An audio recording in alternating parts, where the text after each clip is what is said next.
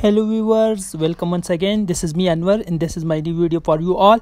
This is another part of Chongqing University Post and Telecommunication President Scholarship. And this video I will show you how you can apply to Chongqing University Post and Telecommunication President Scholarship. This video is about the application procedure of CQUPT President Scholarship. And in first video we just describe this scholarship and eligibility criteria we discussed and other things. If you didn't watch, so you can watch it. And now let's come to the application procedure of Chongqing University Post and Telecommunication President Scholarship. So you can see here, and this I will share this link in the description. Okay, you can see here application procedure and application document. Step 1, okay, you need to open this. Okay, you need to click in this link. Okay, and you need to register your account. Okay, you can register your account. Okay, you can accept this one and you can register your account. After registering your account, you can fill this online application form, and you can see here self-sponsored program. You can select self-sponsored program. Okay, and submit online complete application. Okay, and application form, this will be application form for foreign student to CQUPT, and print a hard copy. You can sign this form with your digital signature, or you can print a hard copy of this application and sign it, and after that you can scan it again. Okay, so that will be the first step.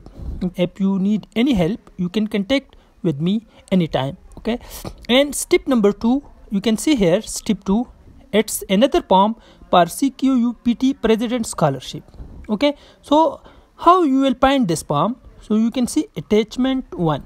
You can come here down and you can see here this form. Okay, this form I already downloaded. You just click in this, it will download automatically. You can see here this form. So you can see here this form. If you are facing difficulty in filling here, okay, then you can print it. Okay, you can print it and you can fill it in a blank or blue ink. You can see here it's simple, straightforward form. You can fill this form correctly, and at the bottom you can see here you can sign it. You can sign it digitally, or you can print it in a hard form and sign it and mention your date and scan this form again. Okay, you can see here it will need 2 recommendation letter, transcript, diploma or degree, okay, of your bachelor, master or PhD degree. Okay, and then study plan. Okay, if you have a published paper, then you can attach it.